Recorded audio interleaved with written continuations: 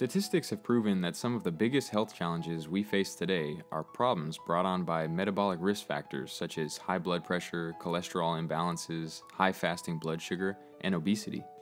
At the same time, history has proven that these issues have only become significant problems in the past 25 or so years. What is it that's prompting deadly diseases such as diabetes, Alzheimer's, heart disease, and overall cognitive decline over this period? Let's take a look at some statistics pointed out by Dr. Robert Lustig. In the past 25 years, the average American's weight has increased a pound per year, resulting in a 25-pound total. This coincides with adding 200 to 300 calories per day to average nutritional intake. The fact that this huge increase in nutritional intake does not correlate with a large energy demand increase or equal increase in energy output means that the system that regulates this ratio is not functioning properly.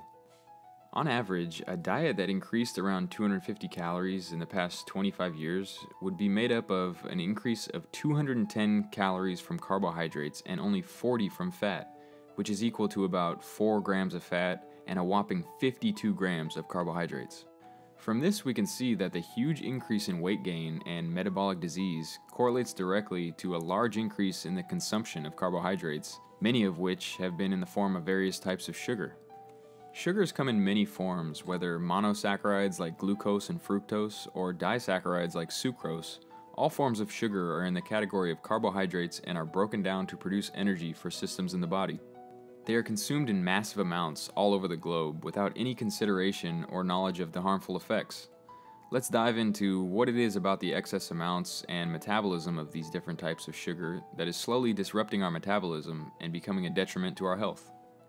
One of the biggest issues with excess consumption of sugar is that there's a large increase in sugar molecules binding to proteins, fats, and amino acids in a process called glycation. Our DNA provides information that strings together amino acids into unique three-dimensional proteins that carry out specific tasks such as regulating body processes, guarding against infection, and making up the form and shape of almost all structures throughout the body. These functions are determined by the shape of the protein, which is achieved through the folding of its structure. Glycation, or the process of renegade sugars binding to proteins, results in the deformation of proteins and becomes what is known as an AGE, or advanced glycation end product. When these proteins become misshapen through glycation, they not only become much less functional, but attach to other proteins nearby and become a source of increased free radicals, leading to the destruction of tissue and damage to DNA. Now, small amounts of glycation are inevitable and increase slightly with age, but research has shown that glycation is hugely amplified with excess amounts of sugar intake and can be associated with kidney and vascular disease, diabetes, and overall cognitive decline.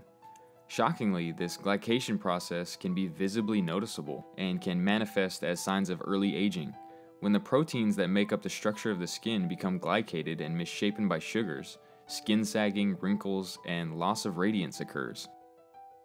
We've talked about sugars as a whole, but let's break down a specific monosaccharide that provides the sweet taste of fruit, which most people consider a healthy choice: fructose. Fructose can be defined as a substrate that upon ingestion is exclusively metabolized in the liver and presents chemical problems, a description that also defines the word poison. There are a variety of ways fructose negatively affects metabolism, and unlike other carbohydrates, all of these effects originate in the liver, where fructose is broken down. As a result of this liver or hepatic metabolism, fructose does not trigger the normal response that other carbohydrates do. There is no immediate rise in blood sugar, therefore an insulin response is not triggered, and as a result, the hormone leptin, which communicates to the brain that nutrients have been ingested, is not produced. Regardless of the calories ingested from fructose, feelings of hunger are never satisfied and satiety can never be reached. This is why when soda is ingested, which is one of the biggest providers of fructose in a Western diet, the calories are in addition to daily caloric intake, not in substitution for other calories. This, along with the fact that all sugars activate sweet receptors that trigger dopamine production in the brain, makes it hard for anyone to avoid these fructose-sweetened beverages. The hepatic metabolism of fructose also differs from glucose metabolism in its byproducts. Through the process of hepatic de novo lipogenesis, over 30% of fructose consumed is converted and stored as fat in the liver. In addition, during the conversion process, detrimental byproducts are produced such as uric acid, which is known as a key factor in the development of a life-threatening disease called gout. This production of uric acid also lowers the production of endothelial nitric oxide synthase, which aids in the production of nitric oxide, a key factor in keeping blood pressure regulated. Not to mention fructose is 7 times more likely to produce the advanced glycation end products we previously discussed. The consumption of sugar can definitely be a tough habit to break, but it's a crucial turn to take on the road to improved health. For more information and other information on low-carb ketogenic diets, check out other videos on the channel. As always, more videos are on the way, and feel free to leave comments about what videos you might like to see in the future. Until next time, keep going against the grain.